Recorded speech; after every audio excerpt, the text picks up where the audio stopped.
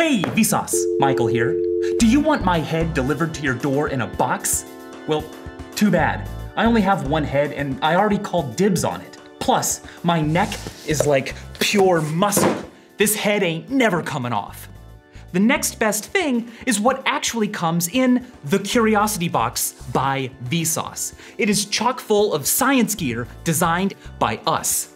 It's pretty amazing, and a portion of all proceeds go to Alzheimer's research. So a subscription isn't just good for your brain, it's good for all of our brains. Now, if you subscribe right now, there's still time to get this box, the latest one. It is full of brain food, including the topic of this video, a gyroscope. If you hold a gyroscope in the palm of your hand, upright like this, it will fall over. That's not very surprising. You see, the trick is to take the included string and thread it through a hole and then spin the disc around so the string wraps around and around and around and around. Once it's sufficiently wound up, hold the outside and give the string a firm pull.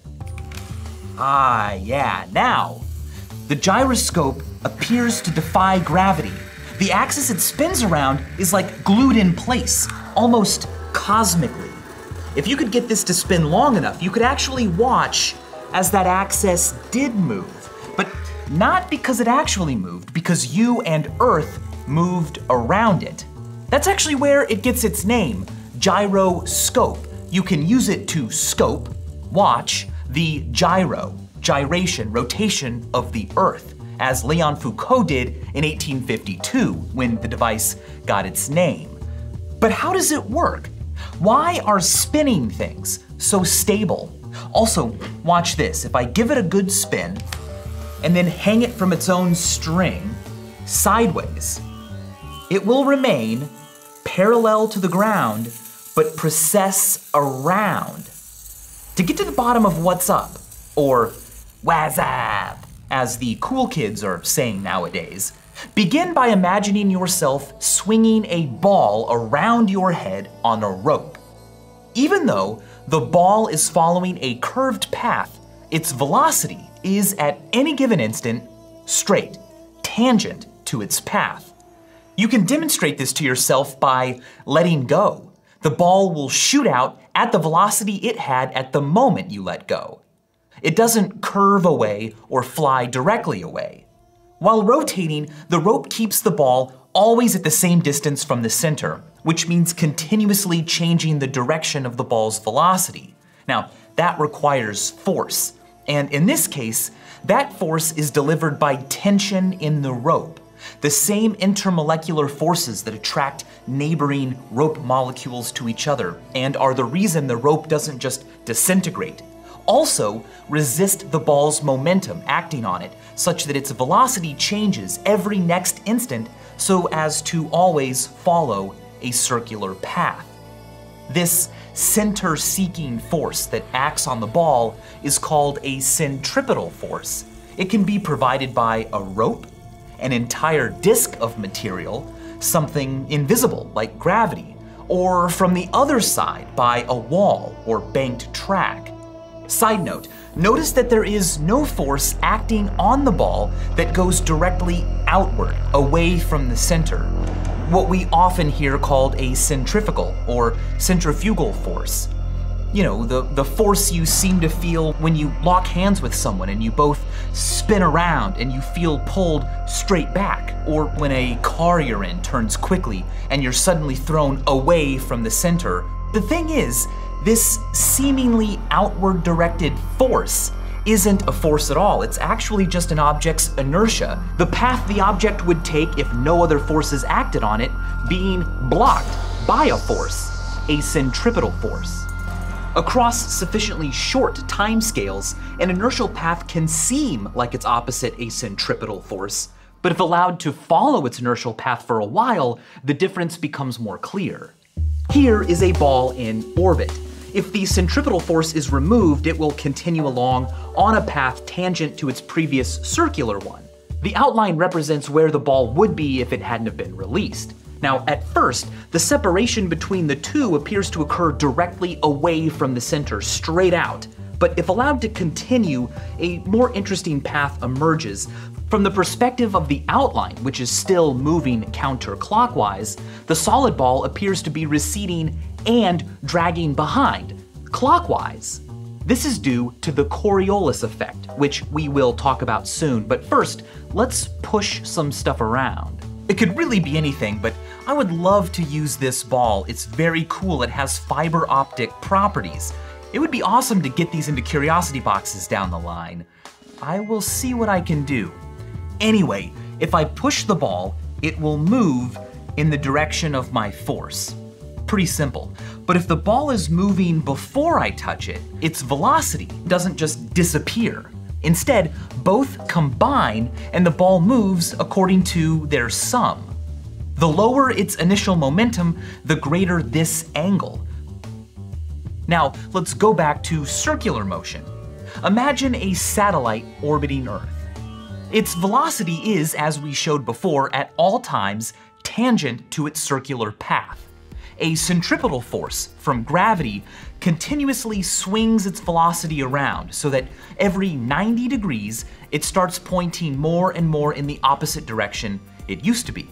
Just like with the ball, a downwards force won't send it straight down. Instead, the vectors combine, resulting in a new path like this. 90 degrees ahead, it reaches the maximum distance it will travel in the direction of our force before going back. The key point here is that a downwards force at this location didn't move the orbit like this. It moved the orbit like this, tilting it 90 degrees ahead of where we acted. Now, imagine the satellite as a small piece of our gyroscope. Pushing down here will cause the piece to assume a path that would take it like this. But of course, since the disk is solid and all of its pieces quite rigidly push and pull each other, the gyroscope itself tilts like this. Or if the gyro pivots around a point below its center, like this. If the gyro wasn't spinning, pushing it down here would have just caused this to happen. But when something is spinning, its component parts have other vectors you need to consider. I learned a fun demonstration of this from a great video by Matthias Wandel. This is a cardboard disc. I cut it out myself. Now I can balance it on the end of a pen, just like this. And if I blow on the side nearest me, it tilts to me. Not very surprising. But if the disc is spinning and I blow in the same place, it tilts to the right. And if I blow on the side nearest you, instead of tilting to you, well, it tilts to the left. If, instead of applying my force in one location the whole time, I instead apply the force wherever the tilt is greatest down, well, the tilt will glide around and around. Watch.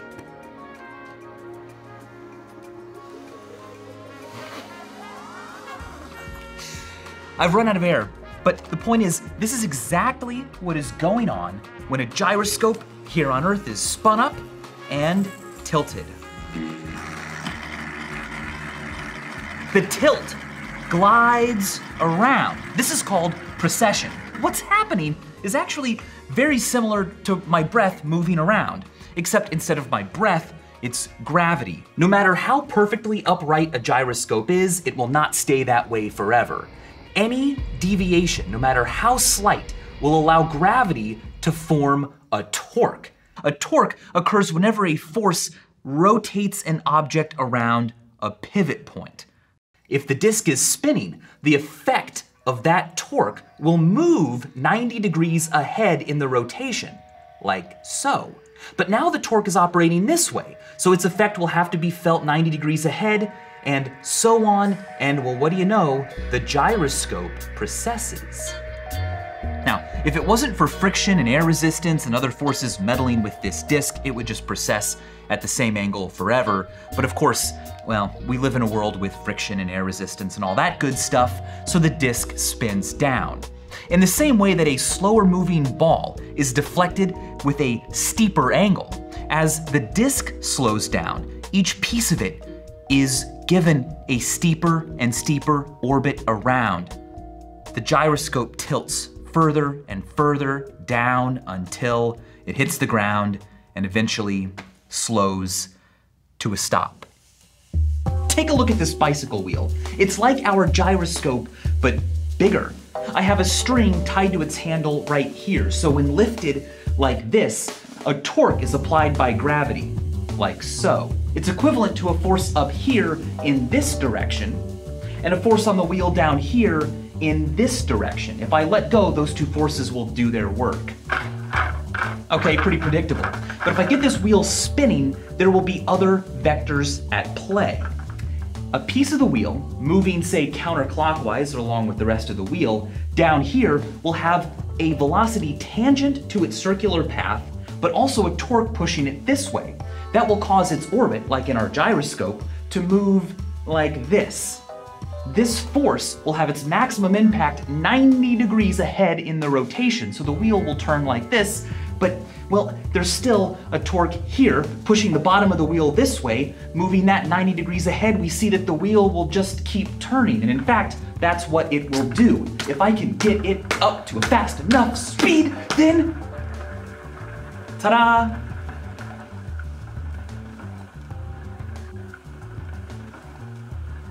An even bigger spinning object is the Earth, and we are all on it, strapped in by friction and gravity for the ride. A ride with some surprising consequences. A helicopter can't just lift up off the ground, remain motionless, and allow the Earth to rotate under it. It doesn't work that way. This is because the helicopter, the ground it used to be on, and the air all around it are all also traveling with the Earth's spin. But if you had a magic paper airplane that could be thrown really far, and you decided to throw it directly north to your friend, Earth's spin would come into play. No matter how dead on your aim was, every time you would find that the plane drifts a bit east, as if pushed by some mysterious force.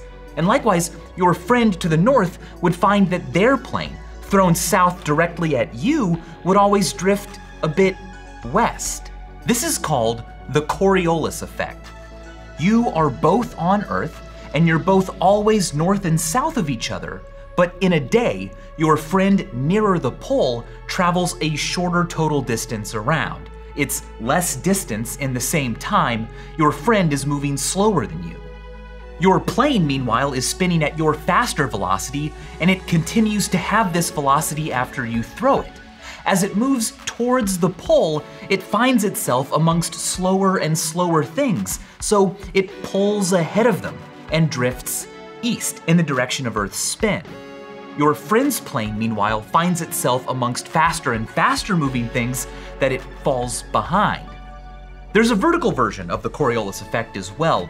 An object suspended very high, right up above you, will actually fall a bit to the east if dropped, and anything you throw straight up at it will curve away to the west a bit. The higher up object, whose circular path around is bigger, covers more distance in the same time than you. These velocities don't just disappear when things are dropped or thrown up, so you both miss your marks.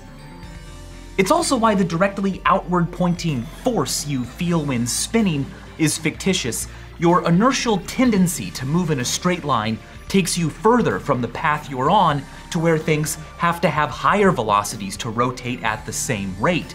If you fly out long enough, you'll notice yourself falling behind your original rotation pace, not with it always directly out. Finally, lose weight fast, but not mass, with this one weird trick discovered by a Hungarian nobleman and physicist. People who think the Earth is flat hate him. It's called the Eötvös effect. In the early 1900s, Baron Roland von Eötvös was looking at gravity measurements taken on ships at sea and noticed that readings were lower when ships were traveling east and higher when they were traveling west. Further investigations found that, yes, in fact, when traveling On foot, in a car, on a bike, in a plane, doesn't matter. You weigh less when traveling east and more when traveling west. In fact, an airplane flying east at the equator experiences an apparent weight reduction of about 0.9%. So if you want to quickly lose a bit over a pound, about half a kilo, get on that plane. What causes this effect? Well, when you're spinning with the Earth, you have a linear velocity, but gravity, a centripetal force, is always resisting this. If gravity was turned off and the Earth remained whole, you'd be flung off on a tangent that rose above your usual path. For this reason, your inertial tendency to take this tangent path is a sort of lift. It's not enough to take you off the surface. Earth doesn't spin fast enough for that to happen, but just as I can lift something that's on a scale and make it weigh less without completely removing it from the scale, so too does your inertial path lift you just a bit. Traveling east adds to the velocity Earth's spin gives you and provides more of this kind of lift in a direction away from the surface, making you lighter. Conversely, traveling west decreases your velocity in that direction, lowering its lifting effect on your weight. I will be thinking about this and maybe even weighing myself very precisely while I'm traveling the country with Brain Candy Live. You got your tickets already, right? Don't wait. It is very, very exciting, and I cannot wait to get a chance to see you all in person and be more interactive with this kind of stuff, and do so on a much bigger, louder, personal scale. Also, subscribe to the Curiosity Box for more mind dynamite. It's fantastic, and it helps a very, very good cause. I so fully stand behind it. I'm very proud of it. And you know what? Go subscribe to Dong while you're at it. My latest video there is all about some of my favorite free physics simulators on the internet. You are all great. I appreciate your time. And as always, thanks for watching.